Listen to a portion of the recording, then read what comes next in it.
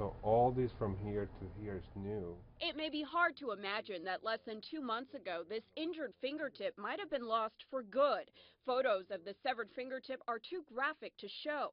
A New Jersey-based jockey whose horse accidentally chomped on his finger, biting off a third of it, found hope in a relatively new procedure that regenerates tissue, even part of the bone, and it didn't involve an operating room. It's, a certain powder or dust that you sprinkle on your finger every other day and wrap it up, and long story short, it grew back, and I'm quite happy. Dr. Eugenio Rodriguez of the Deerfield Beach Outpatient Surgical Center believes he's the first in South Florida to use such technology. The powder that is actually the bladder of a pig that's been pulverized, and you apply it over that fingertip. The treatment is so easy and pain-free, Halpern did it at home. He sprinkled the powder on his wound, mixed this sheet with saline, and repeated this process every other day.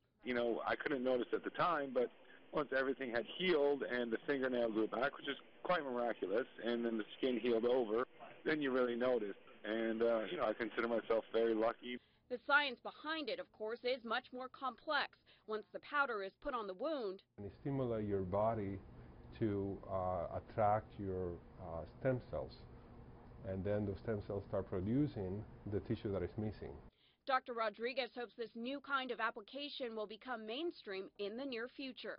Dr. Rodriguez is already thinking of other innovative ways to use this technology. He wants to use it on people who wish to remove tattoos. He believes it would prevent scarring and allow new skin to regenerate. In Deerfield Beach, I'm Betty Yu, NBC6, South Florida.